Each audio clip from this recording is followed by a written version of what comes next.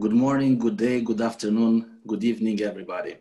Greetings. On behalf of FIDIC, I would like to welcome everyone at the FIDIC Future Symposium, event part of the FIDIC Online Business Weeks. My name is Cosmin Tobolcea, and I am the chair of the FIDIC Future Leaders Committee. I would like to share my greetings to the FIDIC CEO, Nelson Ogunshakin, to FIDIC President, William Howard, and to FIDIC board member in charge of the Future Leaders, Mr. Mark Pehlig, and also to all my Future Leaders fellow speakers from today, which I will introduce them a little bit later. The program for today is divided into two sections. So the first part is going to take for 1 hour, where we are going to have our Future Leaders Symposium. We will have then a 10 minutes comfort break, and afterwards we are going to have a 40 minutes presentations from the Future Leaders Management Certificate Programs trainers. We are calling this program to be the MBA of FIDIC. The theme for our symposium is the new normal in the world of infrastructures and consulting engineering. As all we know, the world changed a lot during all these months because of COVID-19. But we can say that FIDIC organized it very well, so we responded very fast, having organized only in 10 weeks, 21 events, and I mean 18 FIDIC COVID-19 webinars, plus 3 FIDIC Future Leaders webinars, which attracted more than 9,000 participants from 150 countries across all the globe to listen to international lineup of experts speaking from all the engineering, construction, and infrastructure industry. Also, our committee, the FIDIC Future Leaders Committee, was very, very active during this year. We have provided a lot of reports on COVID-19, and also we have provided an e-booklet that is going to be published very soon on the FIDIC website with a lot of papers all over the world, considering the topic of our symposium. Not to lose time anymore, I would like to invite to the floor Mr. Nelson Ogunshakin, to the virtual Zoom floor, let's say, to give us a welcome message for our symposium. Nelson, please. Cosmin, thank you very much for that warm welcome. Thank you very much to the rest of the Future Leaders program and leadership. I'm extremely delighted to speak on behalf of the FIDIC Secretariat in Geneva and to welcome everybody from wherever you are around the world. I see we currently have 108 people. I'm told we're expecting possibly 200 over, which means to me quite a lot. I am actually delighted to join you. I will not take too much of your time. We have an exciting program ahead. And as Cosmin said, we did not intend to do anything with the COVID, but then with experience of the webinar, we decided we should put this program on. I'm also delighted that Bill Howard, our president, may be able to join us sometime later today, either at the beginning of this to support the team or towards the end of the particular issue. We've got a few updates from FIDIC, and I just thought I should share that with you very briefly. Perhaps next slide, if we are able to get that, that would be extremely helpful.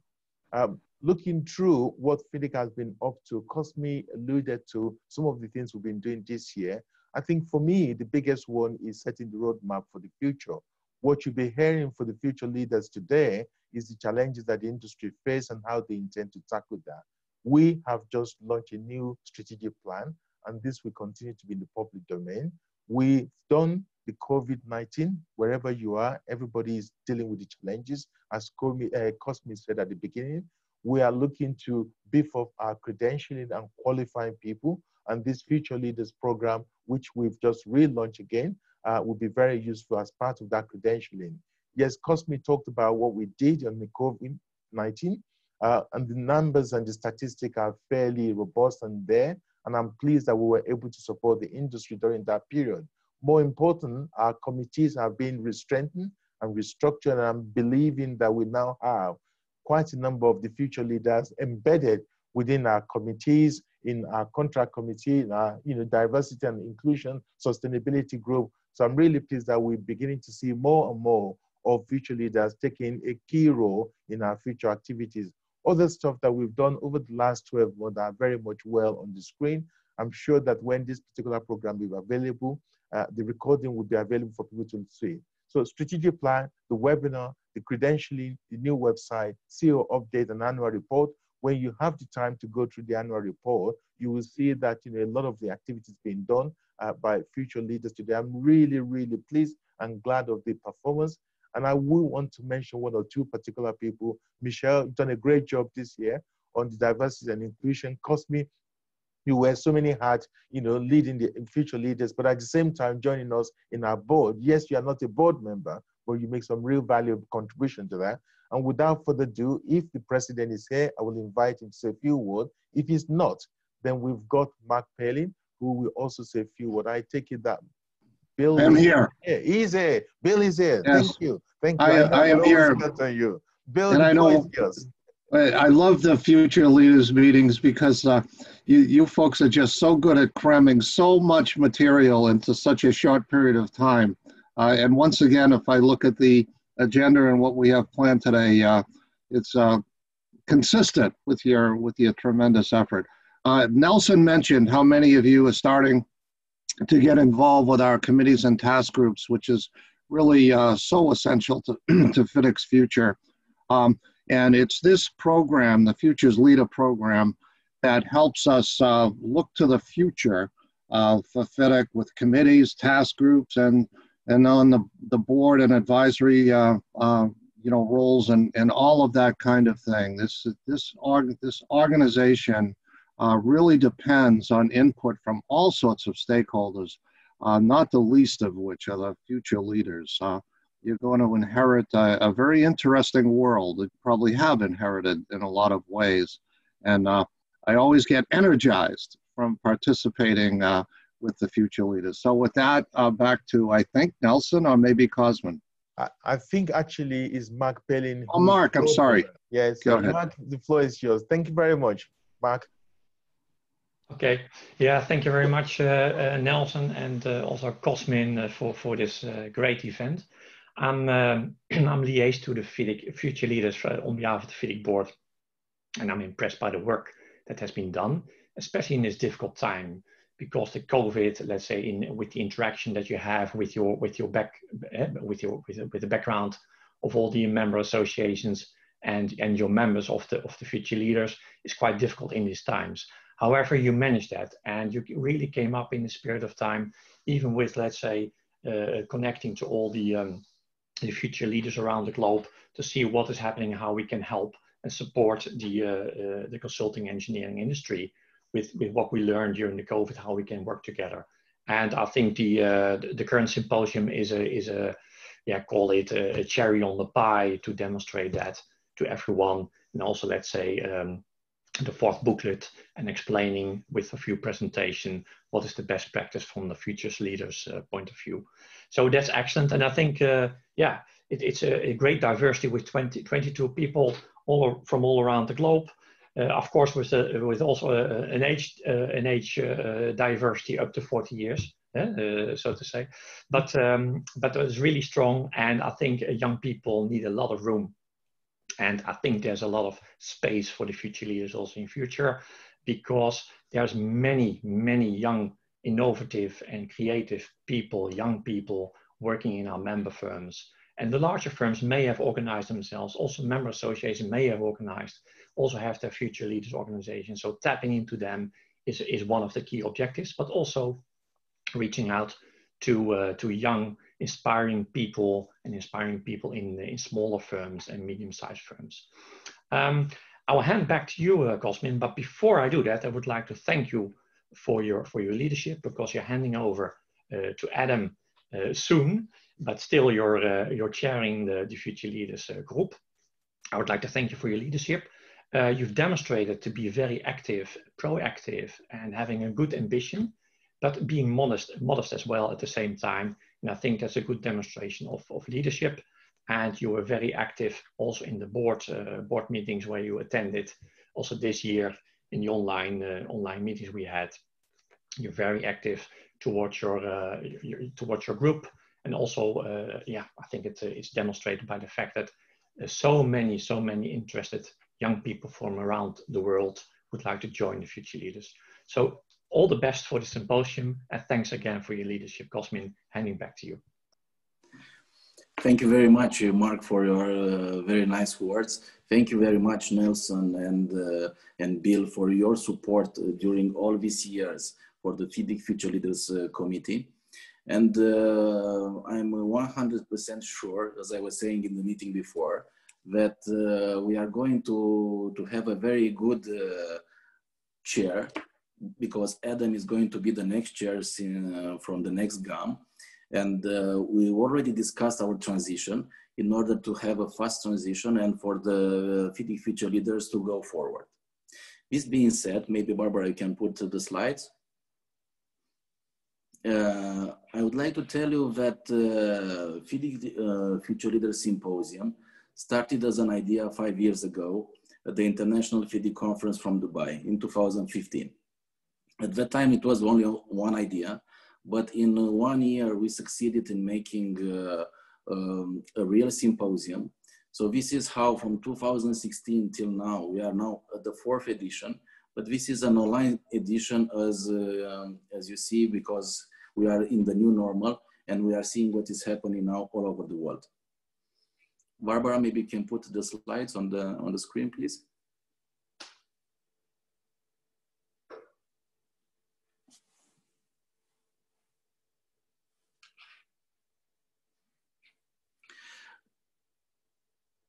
No, before this. Should be a very nice slide with some very nice pictures from our events. That one. I put this slide when I did the presentation for this symposium, because there are pictures from the conferences and events that we had last year. And to be honest, when I talked to all the committee members, we missed that moment when we met each other and we discussed each other. It was a little bit more energetical, let's say. We had a little bit more energy to provide for the future, and we had another opportunities to discuss. Next slide, please. As I'm always doing in the presentations as the chair, I'm trying to define always in the beginning, what is the Future Leaders Committee? The FIDIC Future Leaders Committee is a working committee. It's appointed by the FIDIC board. As you have seen, we are very close to the FIDIC board, the FIDIC CEO, to the FIDIC president. And that committee was formed to develop communication and networking opportunities for all the future leaders involved in the FIDIC community. This is for us very important. We have prepared after the FIDIC COVID webinars, we have prepared 3 webinars, special webinars, FIDIC Future Leaders webinars, where we try to connect to all AMAs all over the world, to try to help them to develop the network of the future leaders, because we really believe inside our community and inside our group that we can really spread the FIDIC word all over the world. Next slide, please. But this year, what happened was for all of us something totally unexpected. If this coronavirus started in the beginning, in December, if I remember correctly, as a health pandemic, step by step, it became something that is creating long-lasting changes that will clearly affect the way we live and we work. Like in all the other industries, also the engineering and the construction sector has also been very seriously impacted, and engineers all over the world are wondering how this pandemic is going to change the way that they are. It is clear for all of us that in the moment, I think we do not fully comprehend what is going to happen and what is going to be the next step. I believe that COVID-19 is a pandemic, is like a stress for society and for organizations. And the challenge is not only to fix what was broken, but we will reimagine also the new normal. Next slide, please. In May this year, our committee decided to have this symposium, the first online symposium, and the theme for it was chosen to be infrastructure development and consulting engineering in the new normal. Why this? Because we realized after discussing between us that everything is going to change in the industry, and us as future leaders, we have to be prepared and to deliver our message to the world. Step by step, we created the call for papers with the beginning of May. Then we received papers all over the world, papers that are going to be published in an e-booklet for this year. This e-booklet is going to be put on the FIDIC website, and especially on our link. You have the link on the screen. And what did we realize? After reading, our committee has a special committee which is analyzing all the papers. We realized that there are a lot of questions that our speakers and our the ones that wrote the papers are making.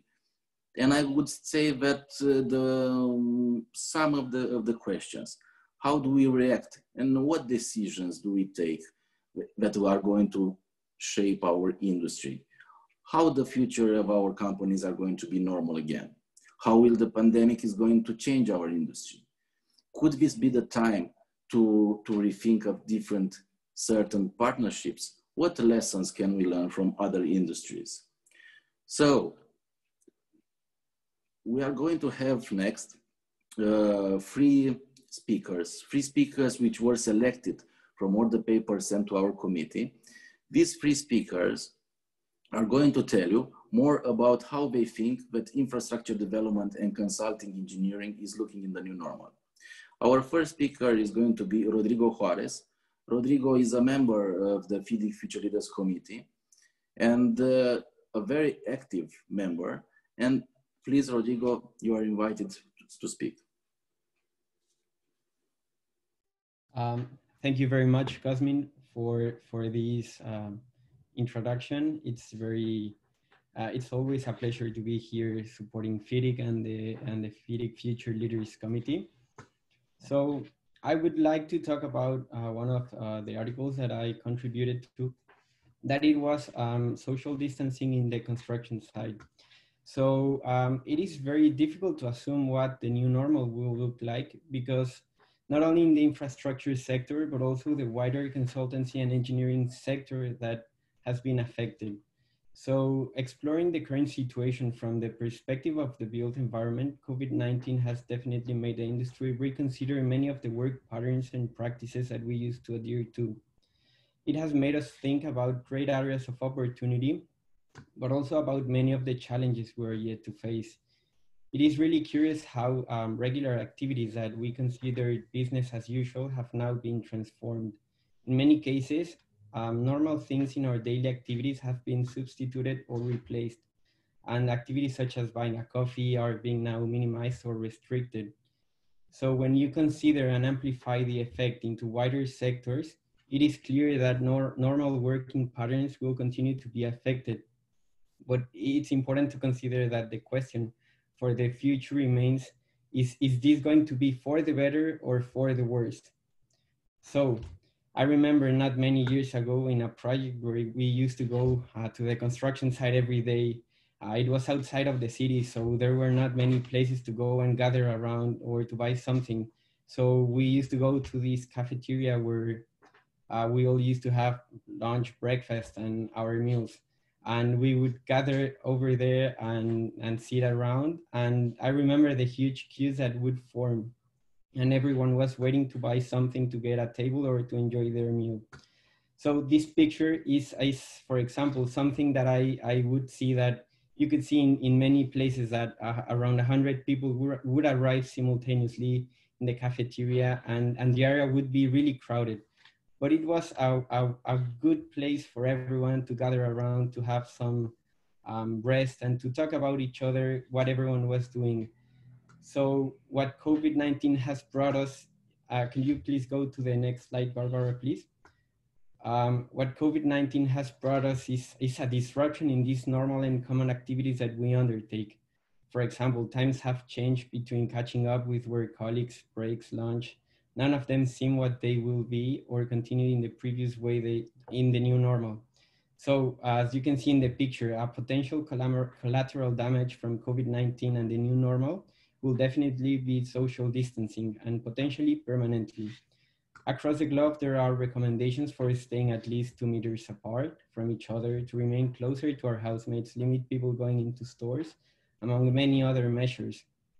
This is, however, only a small part of the picture, as many behavioral and working patterns in construction sites will change, and activities such as lunch, for example, will have to be strictly controlled, with well-defined shifts and controlled seating spots. Strict cleaning procedures and rotations will become relevant for personal management. This may therefore become, as an example, part of the new norm, or what we could consider the new normal, will become a set of controlled and defined activities per working division or sector that, if not managed properly or shifted periodically, will make people fall into routines that in the long run could result in a lower productivity or even depression on sites where physical activity and contact is required. We do need to be very careful when resuming our regular activities, talk to people, gather opinions, and develop effective communication strategies that integrate the views of the people on this matter in such a way that this new normal, at least in construction site, could still bring joy to the people that used to enjoy these kind of activities with our colleagues.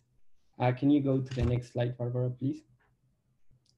So some thoughts that I would like to share is just that we have to consider that behavioral and working patterns have been altered, and common activities such as lunch in construction sites are changing.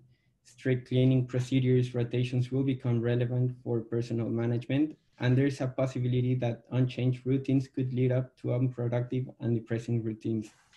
So this is just a thought to introduce what our new speakers will be talking about and describing of what this new normal and challenges that infrastructure development and consulting engineering industry could look like. Thank you. Thank you very much, Rodrigo. Indeed, I think all our lives are going to change, and we have to adapt as fast as possible in our industry. Once again, thank you. Our next speakers is Gautam, Chheda, and Ravindra Shrivastava from India, talking to us about the infrastructure development and consulting engineering in the new normal. So please, the floor is yours. Yeah. So thank you very much. Thank you, everyone, ladies and gentlemen. It's our pleasure, to share our knowledge and thought process on infrastructure development and consulting engineering in the new normal. Next slide. So all of us, we know that the COVID-19, I always say Mr. COVID. So the president of the world is now Mr. COVID. So Mr. COVID pandemic has disrupted the world's economy, and the infrastructure and consulting engineering has no exception. There is a research of the global consulting industry research says that there is a revenue drop of almost $30 billion US. And the estimated revenue loss to the consulting engineering and value chain is to the tune of 14 to 28%. So it's very high impact compared to the other industries. In a similar way, the impacts are in a manifold, like acute labor shortages, health and safety risk, as my other colleague shown in a good pictorial format, interrupted supply chains and logistics, which is going to create my schedule delays, and liquidity and the cash flow issues. At the end of the day, there are restrictions for the site supervision by the consulting organizations, and which will lead to the issue in the quality.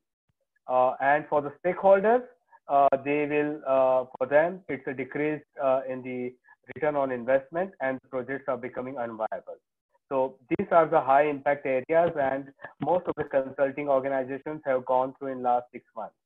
So, but at the same time, all difficulties come with the opportunity, and there are good innovative solutions and the opportunities which I would like to highlight in the key 5 priority areas. Next slide. So one of the first area is workforce management. The need of the hour is the management of the workforce by doing change of mindset and to the greater extent of the self-discipline, as we all have learned. At the same time, the social distancing, stagger shifts, and the work from home are the new norms at the moment. The greater extent, the workforce engagement and the process improvement is the key over here. So the organizations need to do the gap assessment based on the new norms, and then upskilling and the stretch roles will be the part of the exercise, and the senior management will be involved into the recovery, not only financial recovery, but also from the growth recovery perspective as well. At the same time, the companies are going to use technology adoptions to improve and strengthen the absenteeism management processes. At the same time, to promote flexible compensation models for the greater level of the engagement. At the same time, we have seen various parts of the world. There is a need of the community partnership. When I say community partnership, it is like the development of the local talent, and it will help for the localization along with the global intent. My second key area is the accelerated adoptions of the technology for the process and the supply chain improvement, because uninterrupted supply chains is one of the key impacts, and how we can mitigate this by using the networking and the collaboration. The local development of the engineering, construction, and the manufacturing will be the key buzzword over here. We have seen that there are lots of precast and the pre-engineering buildings are happening locally, and then it has been transported. And by various means, even many countries, the developed world is using the water transportation, to save the environment. And that is how you can mitigate some of the local issues. And globally, with the crowd engineering, you can work on your construction point. At the same time, we have seen the use of technology, which was proven in the past, like 3D printing is becoming more popular in the world in last 6 months, and construction simulation and the modeling, because you can work this remotely once you have all the coordinates, and the engineers can work from any part of the world. It will help to increase the productivity and to reduce the rework. So these are some of the keywords which will help through accelerated technology adoption. Next slide. At the same time, the companies are having a cash flow issues. So the financial restructuring, tax, and the trade is another third pillar of our innovative solutions. Many governments across the world have introduced lots of packages, the relief packages, and there are policy changes as well. Now, companies also need to reassess their existing contracts, the long-term contracts, the contracts with the low profitability or even with the mid-term profitability. They need to have a clear-cut, defined strategy how to deal with it. At the same time, they need to convert some of the monthly cost plus margin contracts whenever they are entering into the future contracts, so that they can ease out the cash flow. And at the same time, they need to collaborate more with the lenders and the stakeholders to have a continual communication to avoid the losses.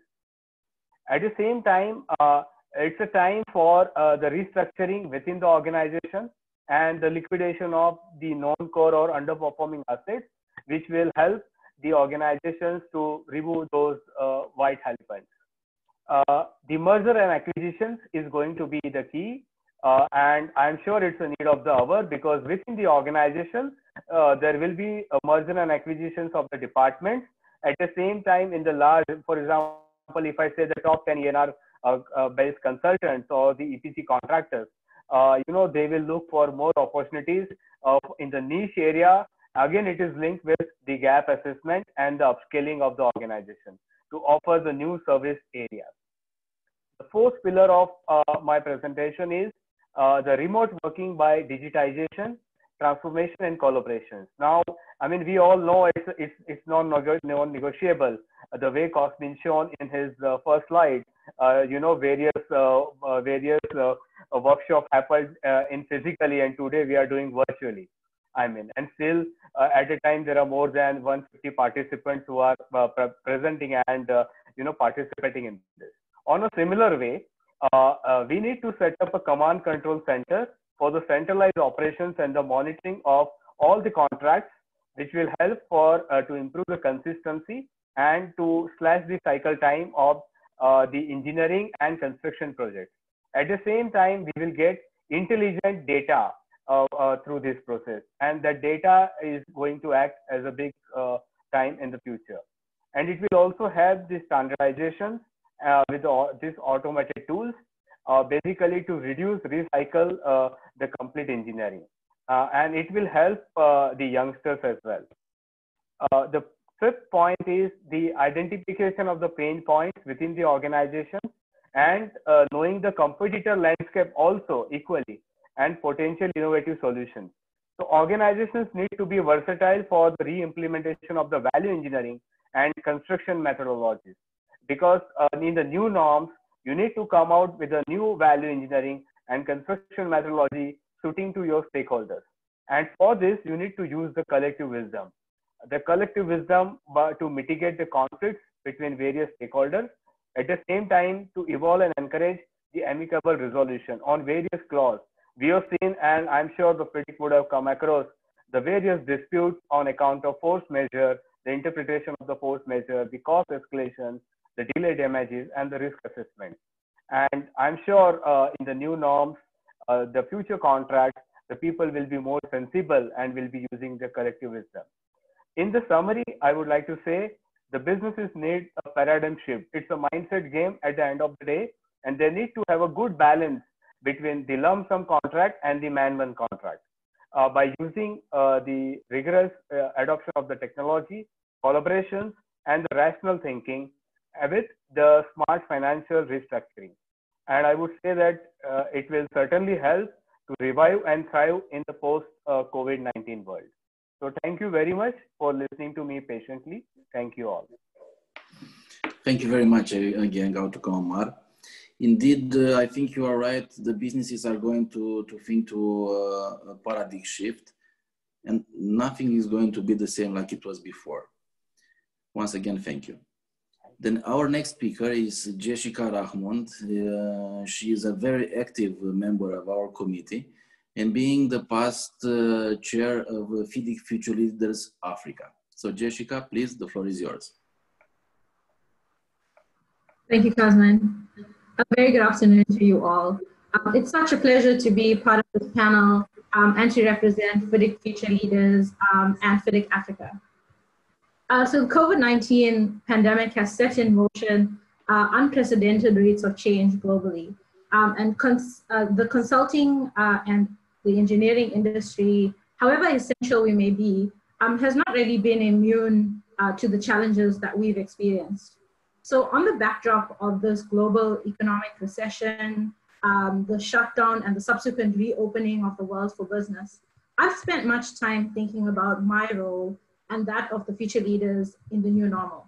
So the inspiration for my article in the special edition of the FIDIC Future Leaders booklet was sparked by a webinar that I attended during lockdown that was hosted by the International Finance Corporation of the World Bank Group.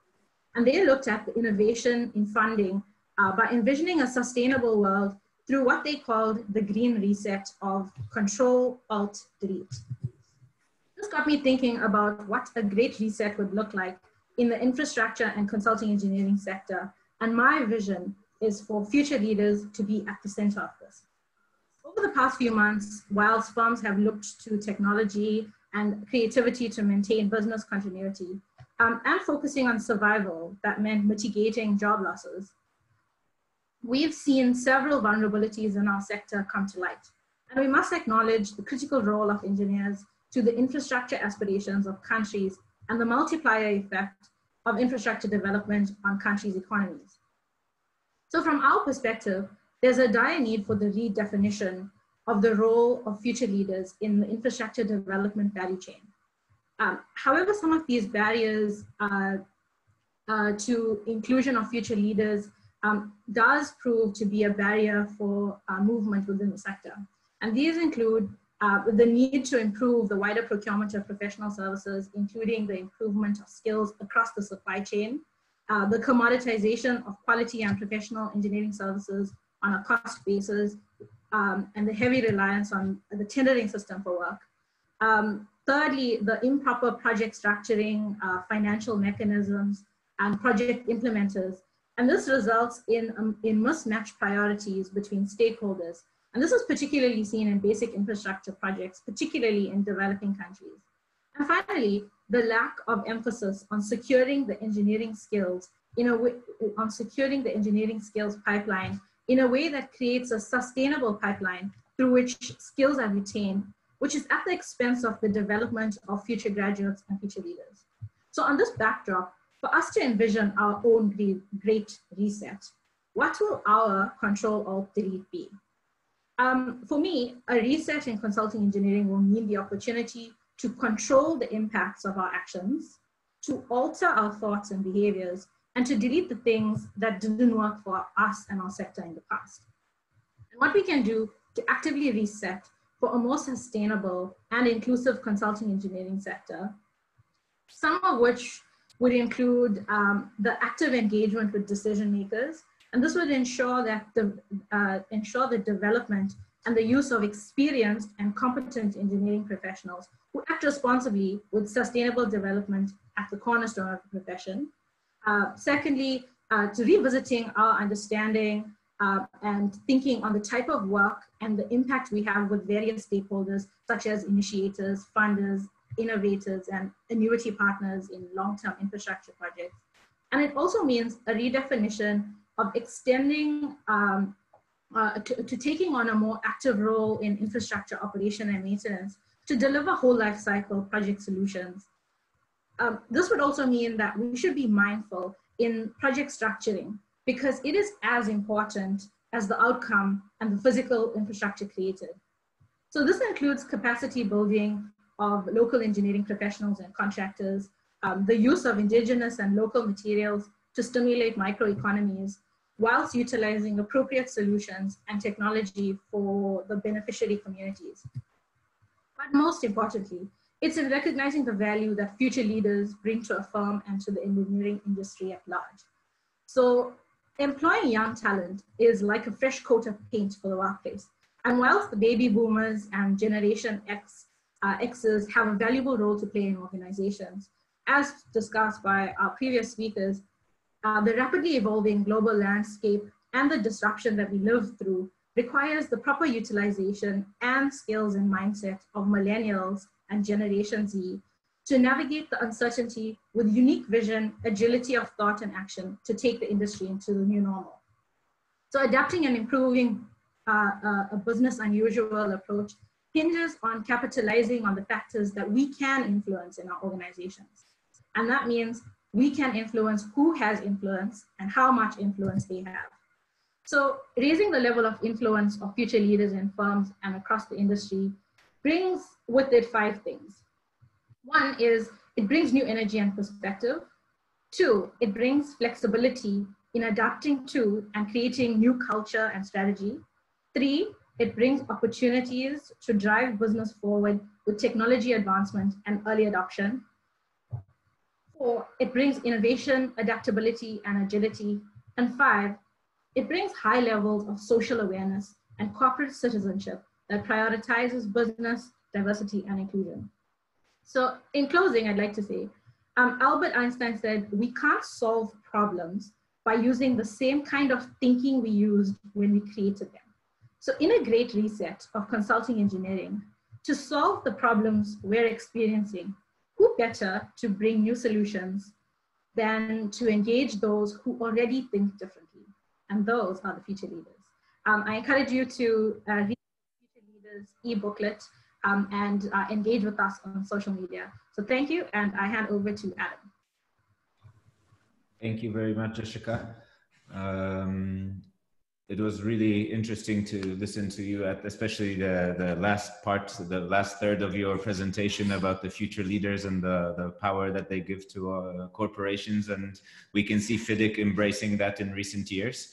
I would like just to wrap up what our session was about. So Rodrigo mentioned the reflection on how infrastructure development is impacting even the simplest aspects of life, how behavioral and working patterns are getting altered. He mentioned about COVID-19, that it's not only impacting the way we do business, but also how we live in everyday activities.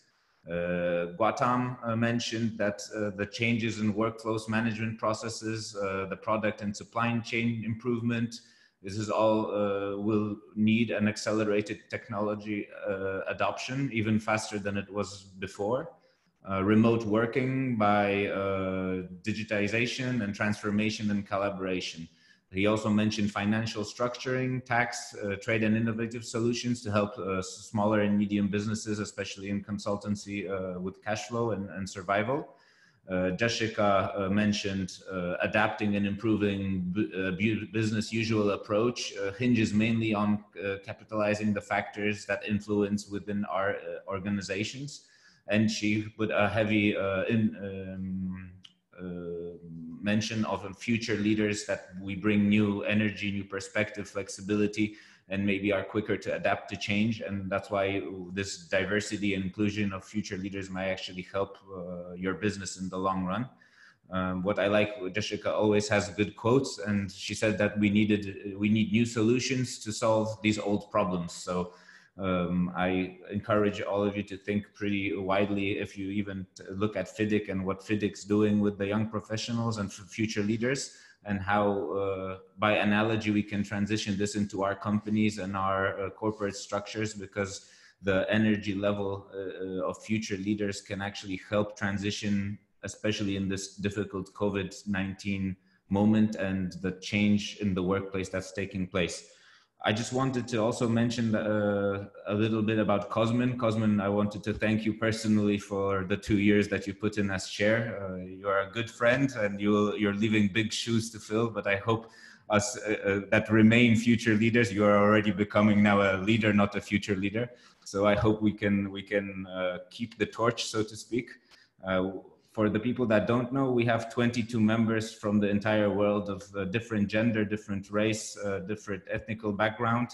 We have 31 subcommittees that we are heavily all involved in and are trying to produce material, whether it's the e-booklet, whether it's the webinars that were produced by FIDIC and also by us individually.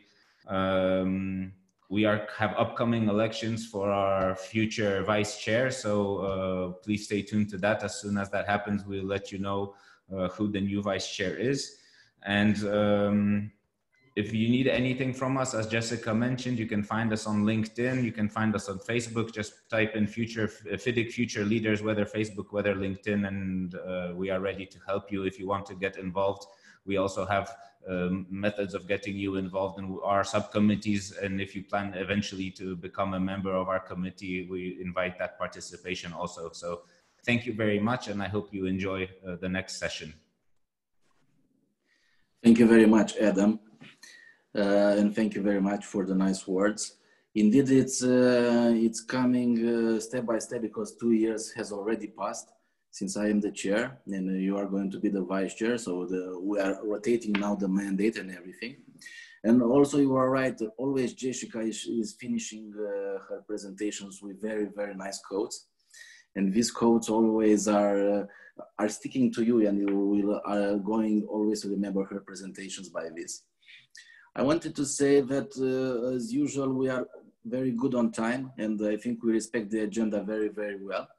So we are going to have a few minutes for question and answers. So please, the participants, you can put in the chat box the questions. But until then, I would like to ask the FIDIC officials, the FIDIC president, Mr. William Howard, the FIDIC CEO, Mr. Nelson Ogunshakin, and the FIDIC liaison to the board, Mr. Mark Pehlig. How do you see the future leaders' development in the next years? And because this is a discussion that I already had with Adam about the future, and how do you see that us as future leaders can be closer to you at the board level? Nelson, with your permission, I'd like to mention one thing. Please, Bill, go ahead. Yes, and I'm a little bit like a broken record over and over again saying the same thing, but it's something I have a lot of passion about, and it is specific. And that is the State of the World initiative that Nelson and I and the board have enthusiastically embraced, moving that initiative forward using social media and better communication tools, that fit more with the year 2020 and beyond. We're tying that State of the World initiative into the United Nations Sustainable Development Goals, especially, I believe, goals 6 and 8. I may have the numbers wrong, but that relate to water, but really tying them into both. So I see, and I hope I'm right, but I see a connection between the Sustainable Development Committee and the future leaders to help the Secretariat and the board move this initiative forward, which I honestly hope will be going on long after I'm gone. And the basic message that I'm very passionate about, and I'm sure you are as well, is to emphatically state the lack of infrastructure investment, which has been going on for a very long time. I was looking back in my notes of a speech I gave at ACEC 25 years ago, and I was talking about inadequate infrastructure investment. So that's one. Then, of course, climate change and sustainability.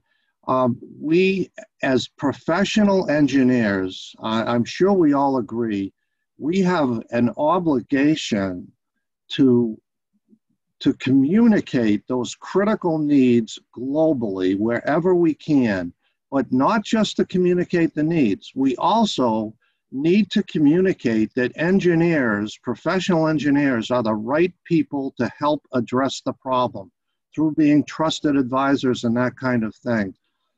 So I know I'm on a bit of a soapbox here, but I'm really, really passionate, and I hope to goodness that I can look back 5 or 6 years from now as a past president and say, boy, they really took this thing forward. You've got the talent to do it, and you have the enthusiasm, and this new Sustainable Development Committee has got some great people in it. So the potential is huge. That's my one comment. I'm a little bit out of breath. Go ahead, Nelson.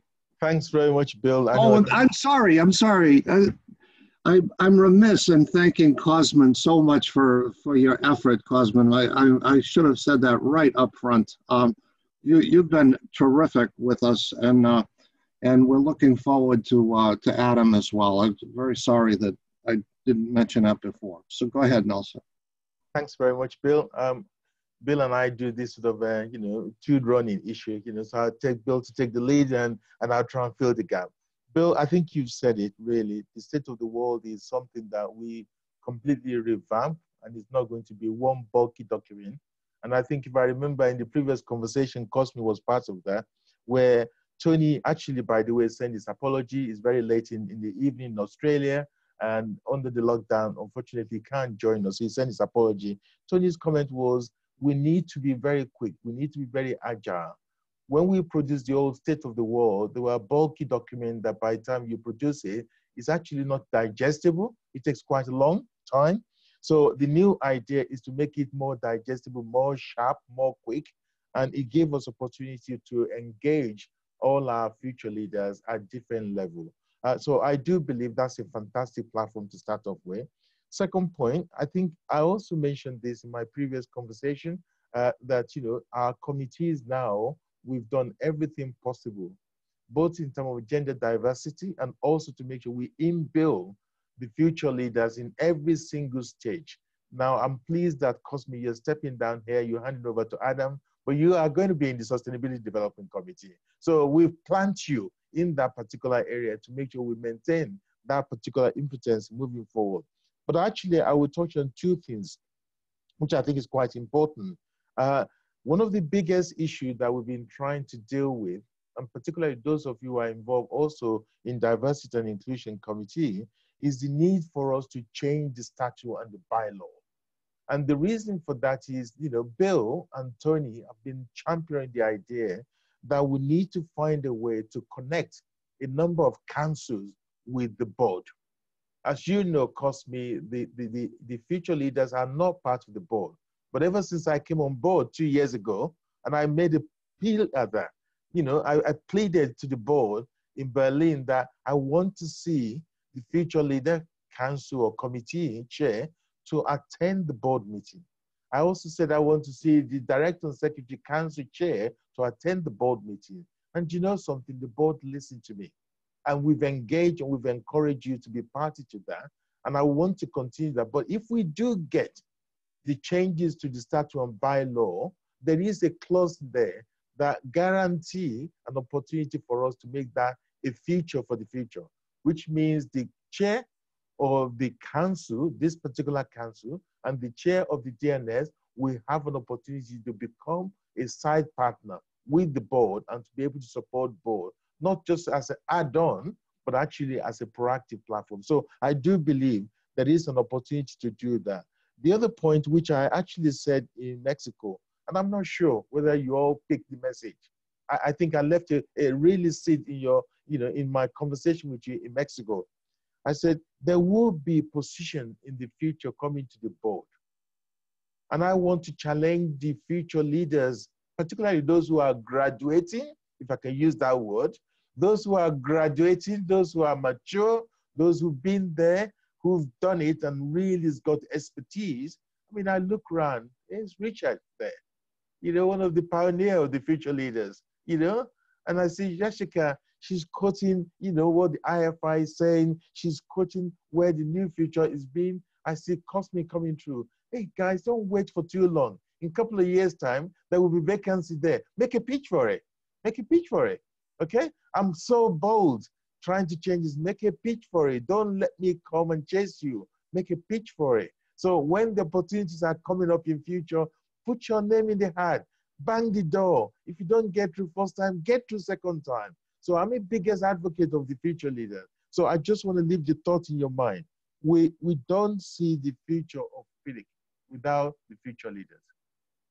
In my mind, I'm not going to be here for too long. I'm an advocate of bring them in as quickly as possible. And as Jeshika said, we don't use the old mentality to deal with the new challenge, bring the new one in. That's a means of paraphrasing what she said. So I'm really keen to make sure at every stage, while I'm the CEO of FIDIC, I will do everything possible in my capacity to make sure we effect a sustainable change to get the future leader in a position of influence. I think that was the word.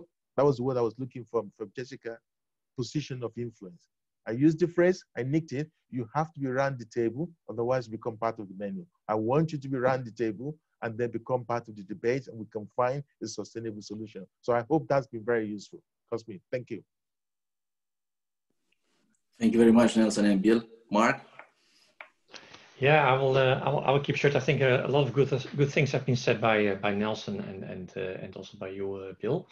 I think future leaders, and you've demonstrated that you are masters of connectivity. You can connect to everyone around us. And let's say one of the key pillars of the strategic plan of FIDIC is being the nexus to all our stakeholders. So I would say take that position, because you have almost a natural behavior of doing that. So you can really support FIDIC in that way.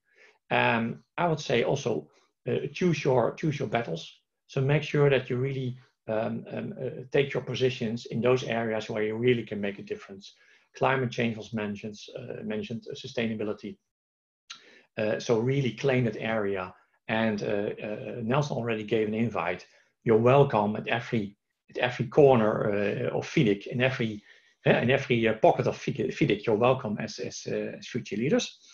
And I think it would be great that if through that connectivity that you have amongst yourselves, that you really make that connection to member associations and member firms. And especially, I mentioned that also in my introduction, not only the mature, larger companies, but especially the small ones. Because the small ones and the mid-sized companies are often a bit more entrepreneurial. And they often have a lot of people, a lot of staff with creativity, innovative solutions. And it would be great if you can create that connection to also the smaller firms. And so that would be, that's my view on future leaders. And what I see, again, there's almost a natural friendship between yourselves. So I see a seamless connection from you, Cosmin, to Adam. So Adam, all the best. Thank you very much, Mark. Yeah, indeed, we created, beside us, we created like, it's clear because we are friends. We are very happy when we meet. We are very happy when we are going to conferences and presenting the papers, because I wanted to answer to a question on the chat, which is Jitendra Singh from ASPAC put. Jitendra is also one of our very active members in ASPAC, Future Leaders. And his question is to me directly, if I can share one thing that I might wish that I have achieved and I would be looking forward for the next leadership to accomplish now.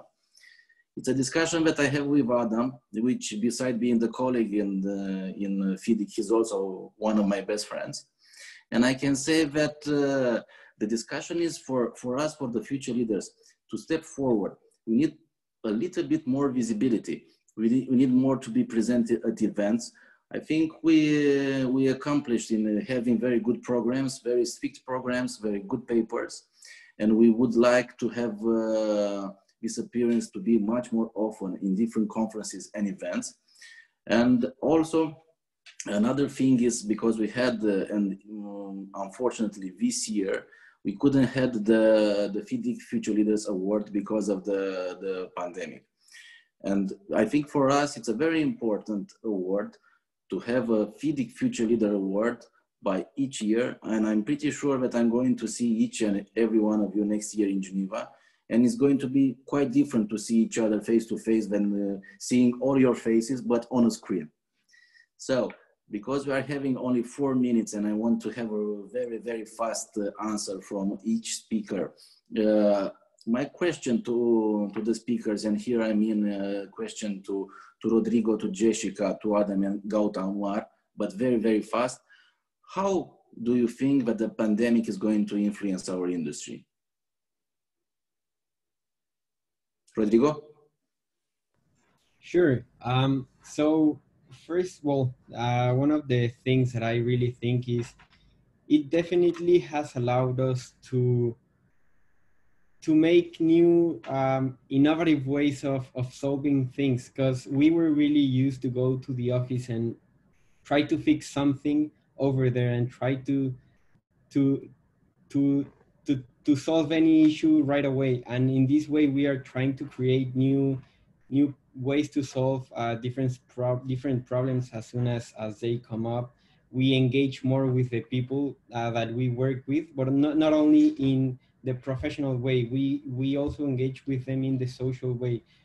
We try to think about them as a person, with their families, and how they are living this situation. Because if everyone feels connected with the person they are working with, not only on a professional level, but on a social level, there's this way to connect with them on a more personal level and be committed. So I think that's also one of the things that I would say, that it's allowed us to work more as a team and closer together. Thank you, Rodrigo. 1 minute case that I can give from our business here in Poland is we've had our first client that we tendered, we signed the contract, we executed the job, and we invoiced without ever meeting in person. So I think that's something that has never happened in my career before, and I'm pretty young, and it's already changed dramatically since my first days in the office and till this half a year recently. So that's just a case study, or a symbol maybe. Thanks, Adam. Gautam Kumar, can you please say something? Yeah, so I just want to extend what Adam said. Basically, we also had the same experience. So pandemic has opened the mindset in terms of the sustainability. I would use the word sustainability for the organization. So I have seen two types of organizations. Say one organization which is 100-year-old organization already, and there are few organizations which are startup organizations, or there are they have completed just 5 years of their journey. So the mindset and the challenges are different. So I see that there are a few old drivers. They will be on their end of their career, but at the same time there are lots of new drivers which are going to emerge. And I see that post pandemic, there is lots of startup and the scale of structures are going to emerge because in the new norms, there are new needs for the people. And as Adam said that, without even meeting the people, the complete work was executed. And I see that lots of crowd engineering is going to happen now, all part of the world, I mean. And I saw there are early startups like every ENG from UK and Amsterdam. So the idea is that the collaboration and the networking is going to be the key, and which will lead to the sustainability. So the board member, despite they had lots of strategy in the past, but now they are really thinking most of the strategy have failed. Most of the CEO had an issue. Thank you. I see that, I see the new mindset, and this is the best initiative of the future leaders. Even in the organizations, people have to adopt this strategy to take the views from the future leaders. This is Thank what you very I much, want. Gautam. Thank you very much. As we came to the end of our symposium for this year, I would like to thank very much to all of our speakers and to all the FIDIC officials that were part of this symposium.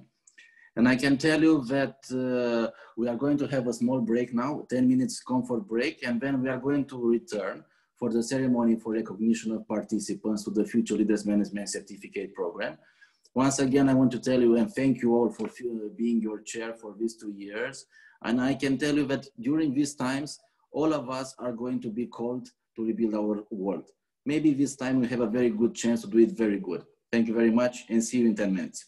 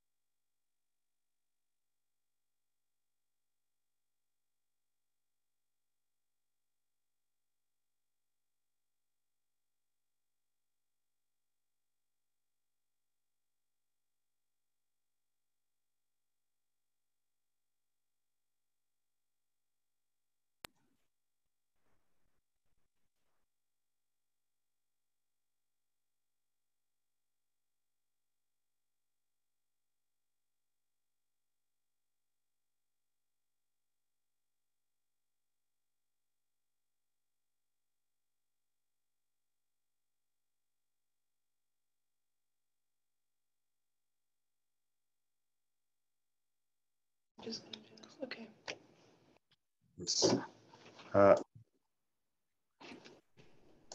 Once again, good morning, good evening, good afternoon, wherever you are in the world. Somehow we seem to have a bit of a technology issue. Hopefully we can resolve that. My name is Nelson Ogunshakin, for those who doesn't know who I am. I believe we have over 121 people online joining us in this particular session. This session is to do with the recognition of the Future Leader Management Certificate Program. Normally, we hope to have this opportunity to present award to those who participated in this year's program, but due to the COVID-19, this is not possible. So we are taking the best platform we can to share the story for this year. And before I actually step into a particular conversation, a reflection back onto this program. In 2004, the first program was held. When I came into office in 2018, there was a debate, should we change it or not change it? Should we improve it? And I'm pleased that we took the decision that we should do that. And on that note, we put a new program together based on the old one. And I'm delighted that this year has been a fantastic success, notwithstanding the challenges of the COVID-19. It is my pleasure to invite our president, Bill Howard, who's here to say a few words to welcome the team into play. Bill, the floor is yours. Thank you.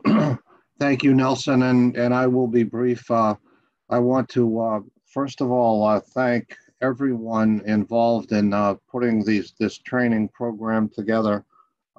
As Nelson said, it's been going on since 2004. Can you hear me, by the way? We can hear you, Bill. Okay, great. Great. I had something on my screen that indicated that that might be a problem. At any rate, it's been going on now for close to 15 years, and we have made some modifications to it, but it reflects a lot of work and effort by a number of people. So we're very thankful that they have stepped up and helped with this tremendously important initiative. And this initiative is important to FIDIC. It's also obviously important to our member associations and member firms.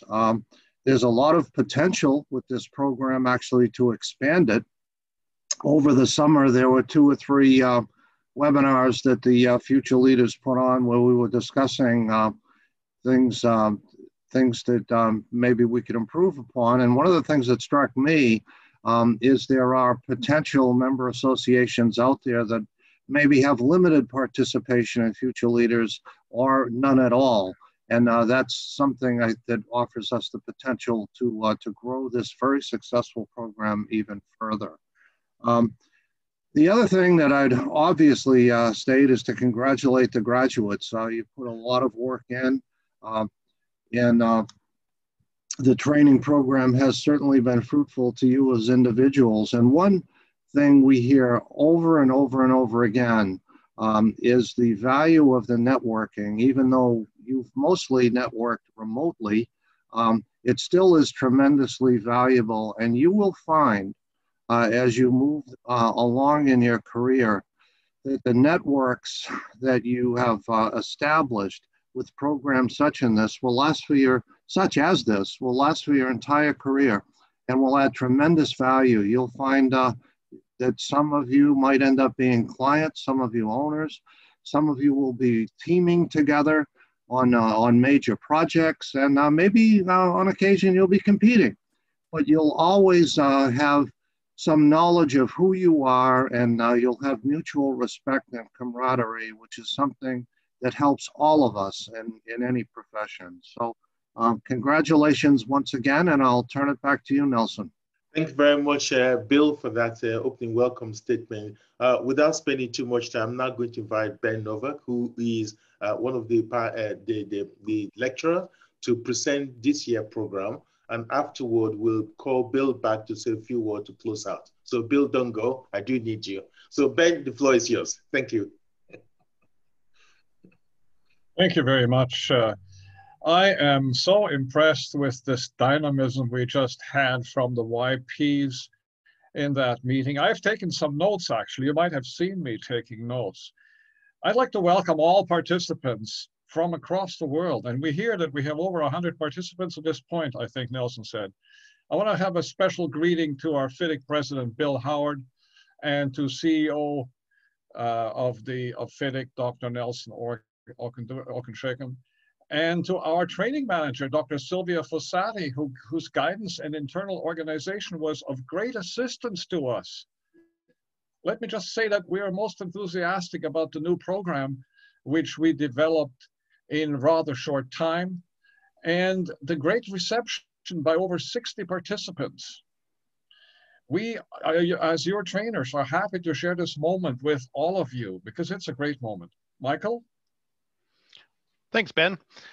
The FIDIC Future Leaders Management Certificate course and its content are being celebrated today, which in our opinion is at the master's level of many universities. It's based on 3 of the 5 FIDIC priorities. First one being leading the consultancy and engineering industry visibly and effectively, which is really the focus of our instructional content that we had, with a focus on people, financials, and project management. The second being to strengthen FIDIC's position in the overall construction industry, furthered by the contract text discussions. And third, to connect and support our members more effectively. Giving local member associations, as Bill was saying, to expand this out, to offer them training and resources that they might not have. Back to you, Ben.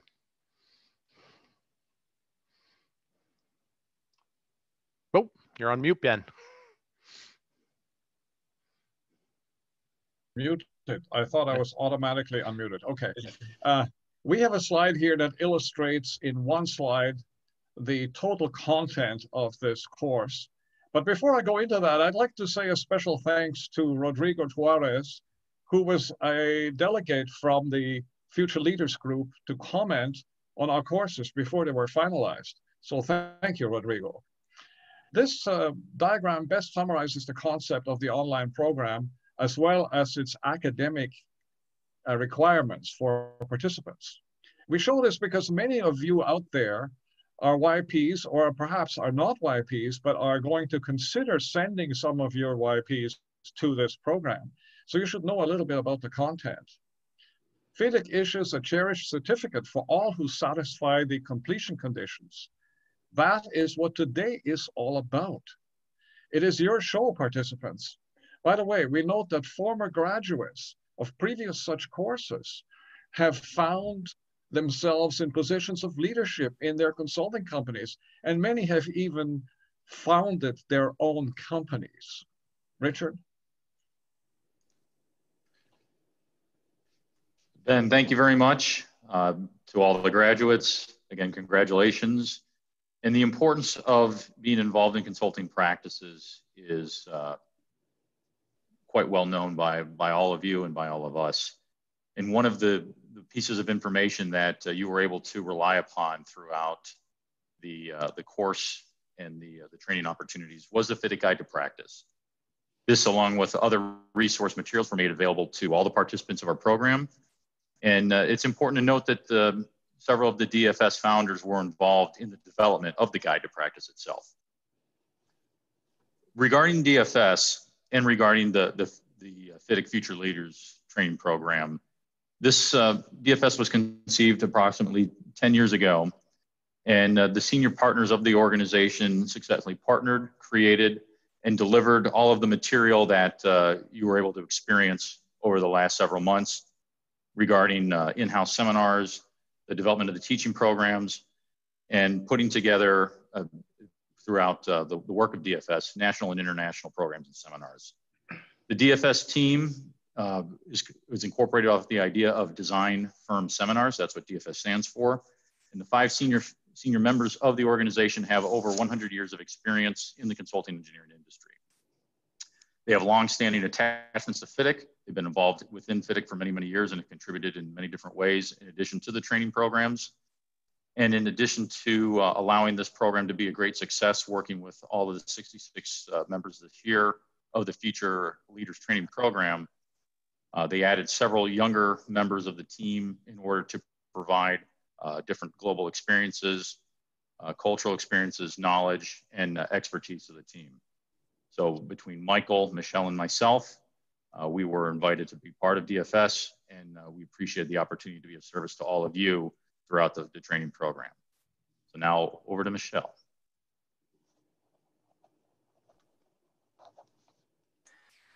Hi, it's John.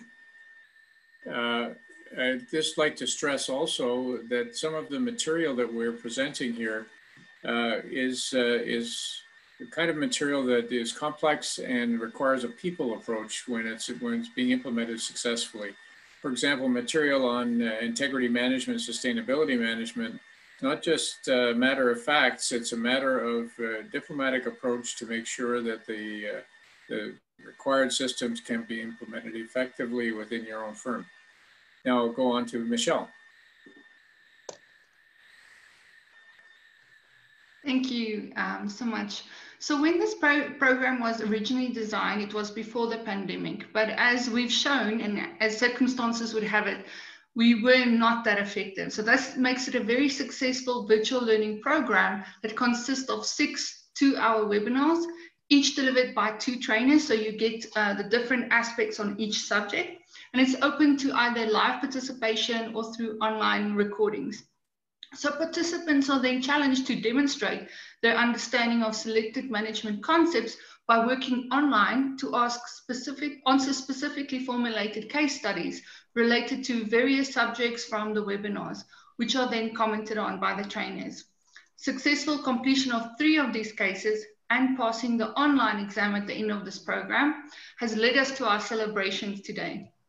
So FIDIC will issue the certificates of completion, which will be useful in many contexts, including aiding in formal recognition of the training by local licensing agencies. And I just want to say I enjoyed the training so much, and I look forward to each of you being successful. Thank you. Andrew? Thank you. And Michelle, like you, I enjoyed it very much, doing the program this year. It was an interesting experience for not only the YPs, but some of the older Ps as well. Well, there was one important change, of course, this year. An original option of the program was an additional session, and that would have been in Geneva, and attendance at the annual conference. Unfortunately, this option could not be offered this year due to the pandemic, which forced the cancellation, of course, of the entire Geneva conference. We went virtual. We hope to be able to offer it again next year in Geneva, and all this year's students who opted to attend the conference are invited under the original conditions to attend in 2021, along with the new registrants for the 2021 program. The predecessor of the FLMC, FIDIC Future Leaders Management Program, finished with a pre-conference session, including workshops with the trainers and a team building exercise, culminating in the presentation to the conference, which was always a highlight for the participants. Now on to you, Robin.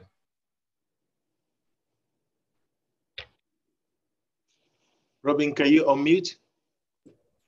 Thank you. Thanks, Andy. We had foreseen a similar but shorter challenge for conference participants, as described in the original program. The actual face-to-face meetings and collaboration on the major project we had in mind have additional advantages on many levels. So let's hope we can finally meet in Geneva next year. And lastly, you, the participants, have also helped us, that is to say, you students, you graduates, have also helped us immensely to make this great initiative even better by answering the satisfaction survey at the end of the program, and we are pleased with your generally overwhelming approval of the content and format. So, next slide, please.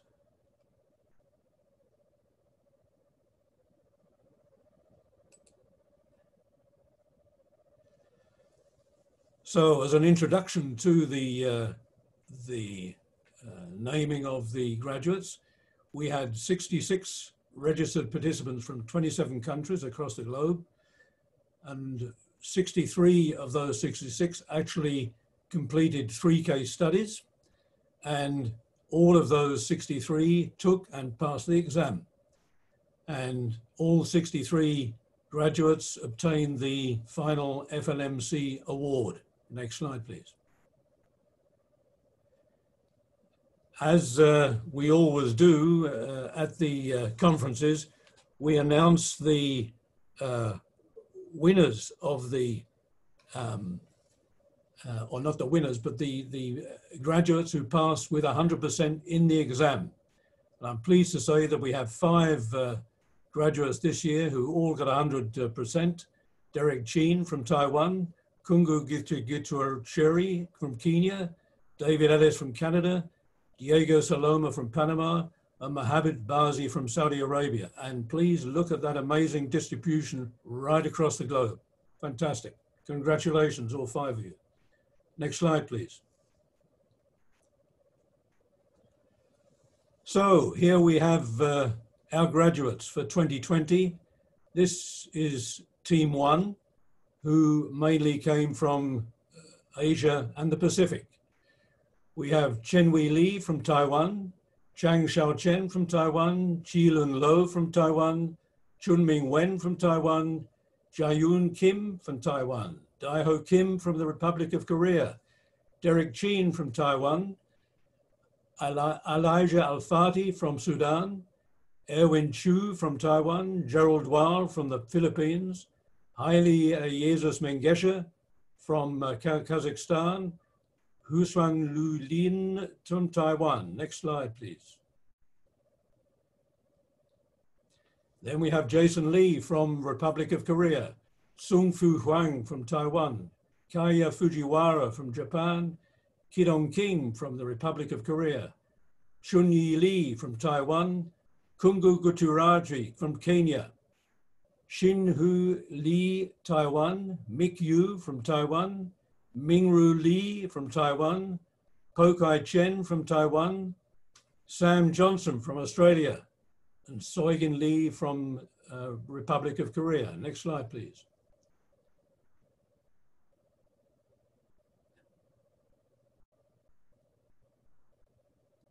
Next slide, please.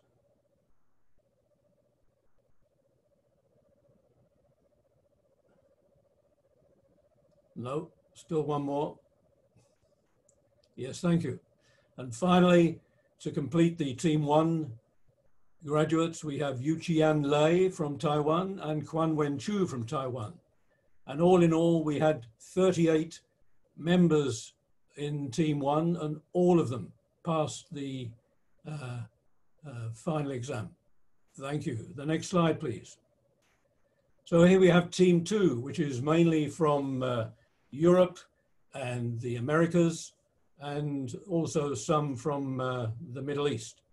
We have Ahmed Fazi from Afghanistan, Aparna Krishan from Canada, Atul Deshmukh from Canada, Chantal Dagnol from France, Christian Fuller from Germany, David Ellis from Canada, Diego Saloma from Panama, Frei Watseleke from Ethiopia, Gastone Mascietti from Italy, Gloria Kemigishi from Ghana, Gustavo Carda from Panama, Gabor Molnar from Hungary. Next slide, please.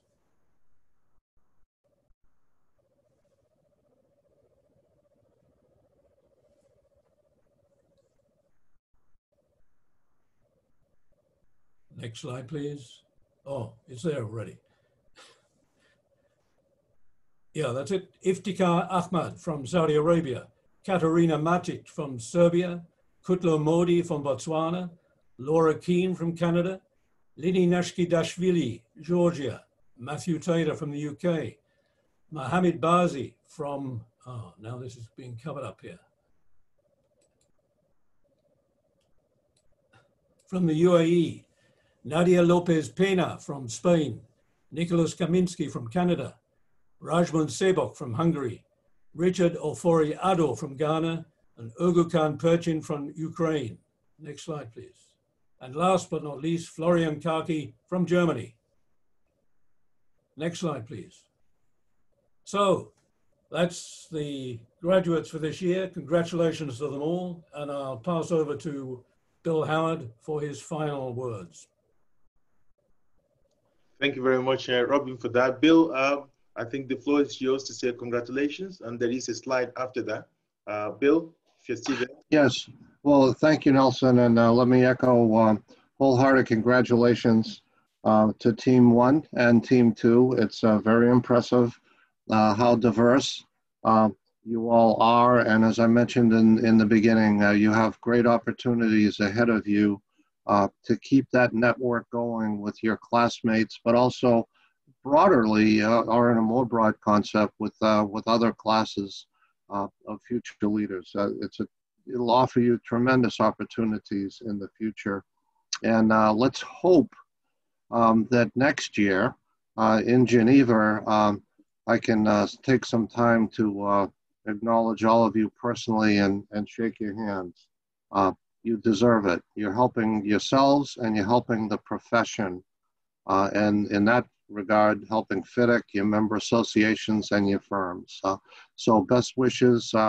You've done a great bit of work, and it's nice to see that rewarded and recognized by our global organization called FIDIC. So thank you very much, and back to you, Nelson. Thank you very much, Bill. Next slide. Next one, please. Just to put the whole lot into context, I'm glad that most delegates and candidates would love to see the photograph. My comment closing round, really, I want to thank Ben Novak and Robin. I think the phrase I'm going to use for attacking me in Berlin in 2018, when I just recently came into the office, I think the word to use is attack, really. But it was a positive attack because you challenged me that we've been talking about making a change to the program, and it's about time we make a change to that program. One part of me said, I do not need this problem. I've just started the job. But the other part, you keep going, you keep going, you keep going, and you chuck me, you chuck me. Eventually, we got to that point where we revamped it. We toy around, should we do it now or do it later? But I'm glad that you pushed me. And I'm glad to say in the first year of the new revamped program, with the eminent support of our sterling lady called Sylvia Fawcett, and your support, we managed to make something that was very difficult a reality. So I'm so pleased that we did that, and I'm so pleased of the outcome. So we have 63 graduates, 63 new more alumni. I'm told the future leaders, graduate or alumni are now over 2,000, if I get the figure right, which is quite big. And gradually we need to start to think about how do we make this and move it to the next level. So my first test is just to let you know, we are developing what we now call the FIDIC credentialing program. And some of your candidates who are the lecturers or professors, whatever title we decide to call you, are being invited to help us with that. What we want to do, as clearly said by Michael earlier on, this is a program like a mini MBA, or you can call it master program, but we want to move that to the next level. A lot of people who's been on this program, they're now coming to a point where they have their own business or they're running a big business, and I keep name checking. Michelle is one of them, and you also have, Richard, who's a part of a big organization, is going to do great things. I'm really delighted to see that happening. What we want to do is how do we make the connection between the Future Leader Management Certificate and the FIDIC Certifying Consulting team? This is the real question. I would like to see this as a natural progression to that. And over the next 12 months, we'll be looking at how we move that forward. But without further ado, I just want to say thank you to all the professors or lecturers who are involved with this delivery. I want to congratulate all of you who have been involved in this year, even though you cannot come to Geneva, but I look forward to seeing you all in Geneva next year. And for those who are contemplating, should I come into this program? Is there any benefit? As Michelle said, yes, there is benefit. One, you meet a new group of people. Two, you share knowledge. Three, you are taking best practice, built up over 100 years of experience, built up in the FIDIC body of knowledge, translating that into a piece of work that you can glean over 6 months. And you come out of it, building relationship, new friendship, and you go on to become leaders of the world.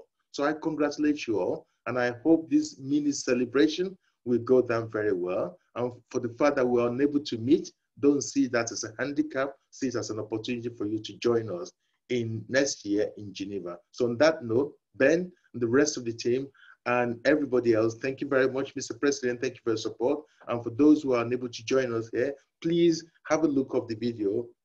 The opportunity is there for you to look at it, take it back and show it to your leaders at work, and at least show the example that you're being recognized at the global level. So play safe and be safe wherever you are. Thank you very much. God bless.